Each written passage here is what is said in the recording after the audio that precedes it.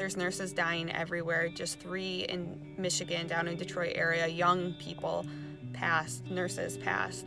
That's super scary. It's scary to think that we could die doing the job that we love by trying to help people. One of the hardest things as a nurse is to see how serious this is, to see healthy individuals that have no medical history, they have no comorbidities, there's nothing the matter with them, and they're not making it through this. It's even harder to see people still continuing to not social distance themselves from others.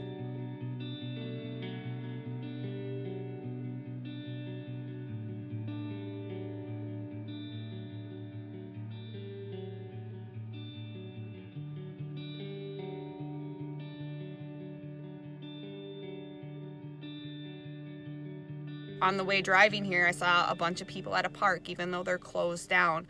That's the hardest thing, is that people are not taking it seriously until it's someone that they know, someone that they love. Up here in the UP, people have a sense of that they're stronger than anybody else. We go through hard winters, you know, people cut their own firewood. It's just, sometimes it's a hard life up here. It really is. And so because of that, sometimes people think that they're immune to these things. They're immune to coronavirus.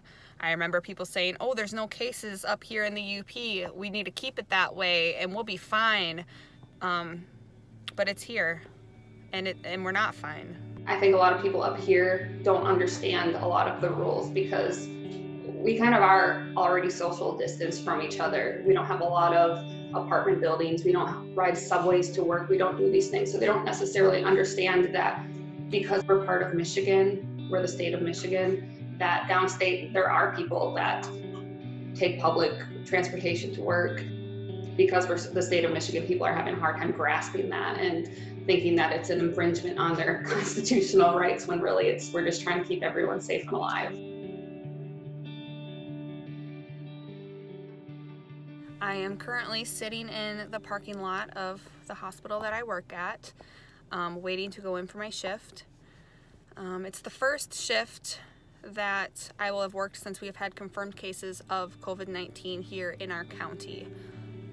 That itself brings a lot of fear and anxiety and just a lot of feelings. I have actually packed extra clothes. So this garbage bag is how my work bag, seen inside here, is how it gets transferred to and from work. I plan on showering here, showering when I get home, doing anything I can to prevent the spread of getting to my child.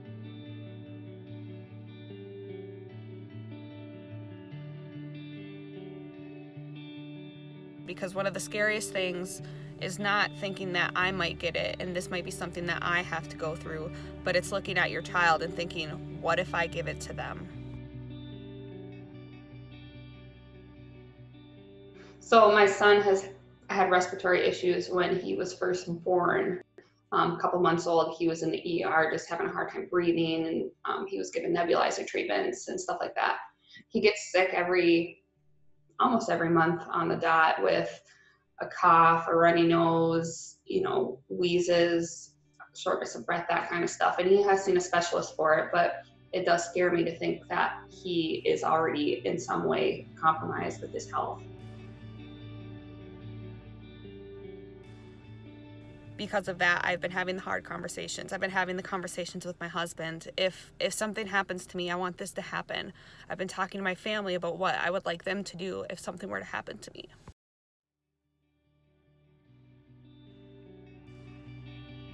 So right now we do have enough masks for everybody, but that is conditional. That is that we are reusing masks that are supposed to be one-time use. This is my N95 mask. I've already put quite a few hours in while wearing this mask.